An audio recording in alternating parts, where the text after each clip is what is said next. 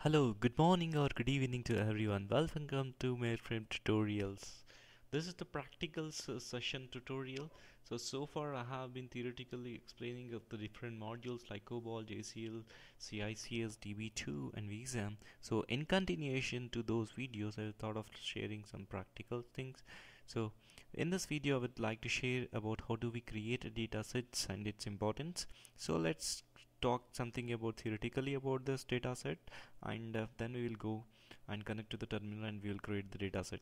So let us understand what is PS. It stands for physical sequential data set, that is used to store a data in the form of records.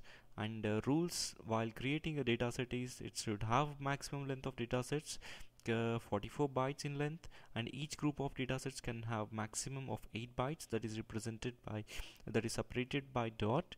So you can also use natural characters like @, hash, dollar and percent symbol.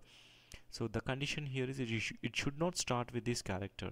For example, so this is your data set. So this is my data set I have created. So kuma vk dot test dot master dot data.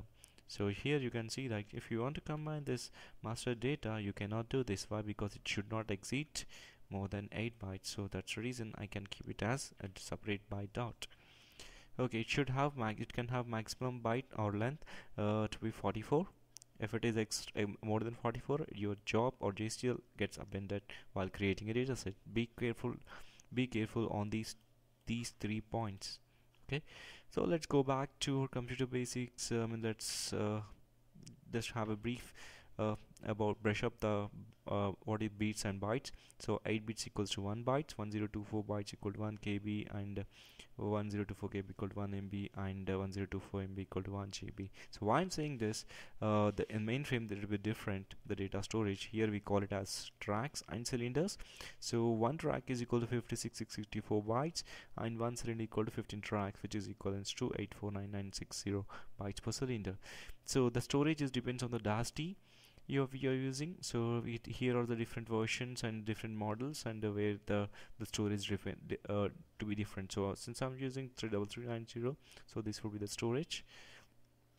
uh, let's come into the record formats that we can use for creating a data sets. We can have multiple record formats like U, FB, VB, FV, FBA, VB, and VBA and VBM and so on. There are all a set of different formats. So U stands for undefined, FB means fixed block.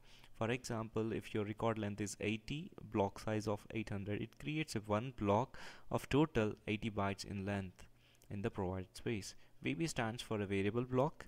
The record length is fixed, but block length is not fixed. F stands for a fixed length. We also need to understand what mean by primary and secondary before we go and create this data sets. So primary, it is the amount of required space of your data sets. If the primary space is filled, so it is replaced with the secondary quantity.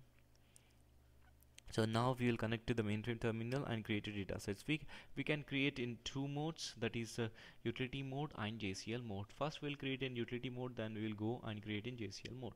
Okay, let's go and connect to the mainframe terminal. So once you're connected to the terminal, so this will be your first screen which appears. So this screen is called ISPS primary option menu, and you can see different options like settings, views, edit, utilities, foreground, batch, command, and the different options. If you have any IBM products, your all IBM products will be installed over here. This is the user ID. It will be your user ID and the time and the terminal you're connected, and then MVS connect and ISPF version you are using. So let's see. Since this video is about creating a data sets, let's focus on this. So we'll go to the third, utilities, enter. So then we need to create a data set. Select option 2. So you can have various options: library, move, copy, data set list, outlist, search and so select 2. I want to create this data set, so allocate. You have different options called catalog, rename, delete, and use utilities. So this would be this is the place you need to create your data set name. I'm naming it as a test dot master dot data dot physical sequential file 1. So test Here it should be test master data and physical sequential file. Okay, then press enter. So this should be kept default, and I'm taking test tracks, the primary 5 and the secondary to be 2. Directory blocks not needed if it is the sequential data set 0. And fixed block record length of 80 and the block size is of 800, so now it's keep it blank. Just enter. That's it. You can see like your data set has been created. Let us check it by going to 3.4 option. 3 is called utilities. Okay, 4 is to see a list. You can see ds list, print or display to process list of dataset names. Just go to 4. Then you can see here, right, I'm going to paste this.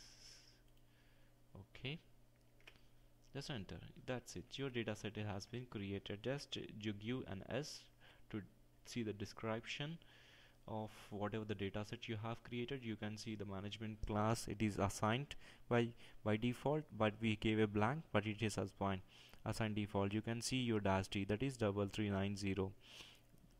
User in the none, we have created the physical sequential file, and we gave format as FB 800, our primary and our secondary. And you can see the creation date, which is very important. So let's edit this data set and write something. So this is your data. Once you open this data sets, so you can see, you can type anything here. Hello, welcome to mainframe practicals. That's it. Enter it. Just you gave it as, type it as save, so your data will be saved. So after creating this data set, you can view it in view mode, edit mode or browse mode. So if you want to view it in browse mode, just type pre, it will be in browse mode. If you want to open it in view mode, you can open it in view mode. Okay, so this is how we create a data set using utility mode. So what was our next one? It is used to create the JCL. I mean, we will create using JCL mode. So now I will go to my JCL library. Okay, so here I have a member. So this is my JCL card, where it go, you will have your own job card over here. And what is the step 1? Step 1, IE FBR 14 is the IBM utility which is used to create a data set.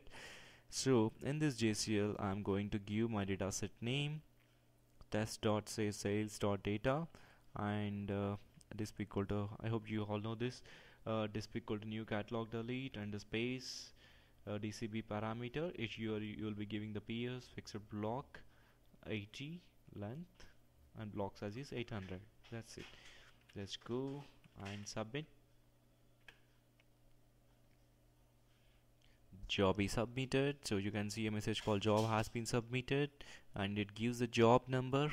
When you go to spool, you can see the status. That's it. If you are getting max AC equal to 0, that means that your job is successfully completed. So if you want to see if your data set is successfully created, so just copy your data set, copy, go to start 3.4, that's city 3, 4 is for display, just enter. Okay, you can see that your data set is created. So what are the options we gave? FB 80 800 and the date created, and I gave tracks as 1 and 1.